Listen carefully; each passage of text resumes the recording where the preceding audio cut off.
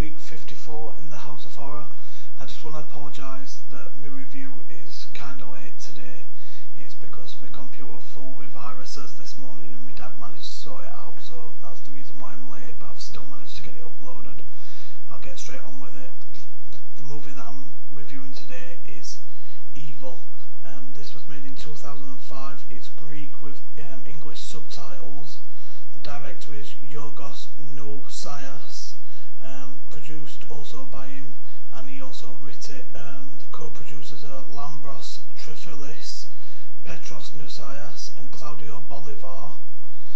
The cast is Meletis, Georgiadis as Meletis, Argiris, Thanasoulas as Argiris, Pepi, Moschovakou as Marina, Tsoni as Jenny, Nikos, Sambalis as Andreas, Stavroula, Thomopoulou as Dimitra, Andreas, Kontopoulos as Lieutenant Argiris.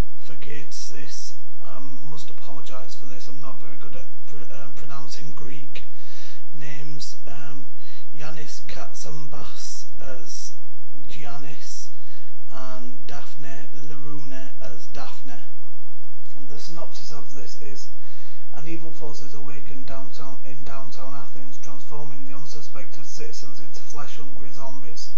The few survivors will have to fight hard to stand a chance of living in this zombie-infested city.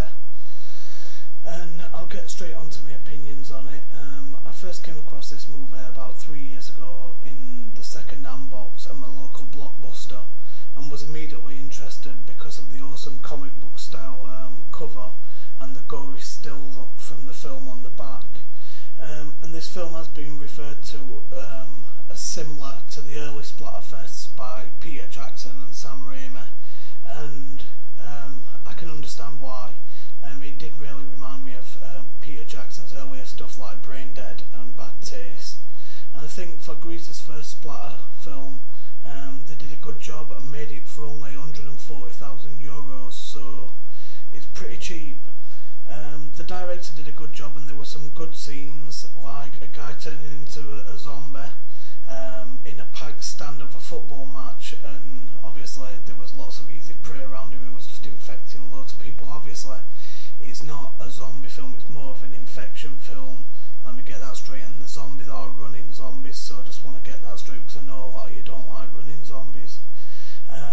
Another scene was a zombie falling out of an high-rise apartment block, falling onto the road and then jumping up and attacking people in the street. That was very good. The acting was even. Some actors did a great job, some were okay, but none were really bad, so that it was really low budget. I've seen a lot worse. The blood and gore was great, and very similar to Bad Taste and Brain Dead. Definitely more Bad Taste, but yeah, they did a great job. And overall, I thought this movie was a cool low-budget zombie movie. I enjoyed it from start to finish. I'm going to give it a 5.5 out of 10. I know there's a really hard to find sequel out there somewhere. I've been trying to find it because I did enjoy this, but I can't find it nowhere, so if anybody can find it for me, let me know. And yeah, I'll give this a 5.5 out of 10. So thanks guys, I'll see you all next week.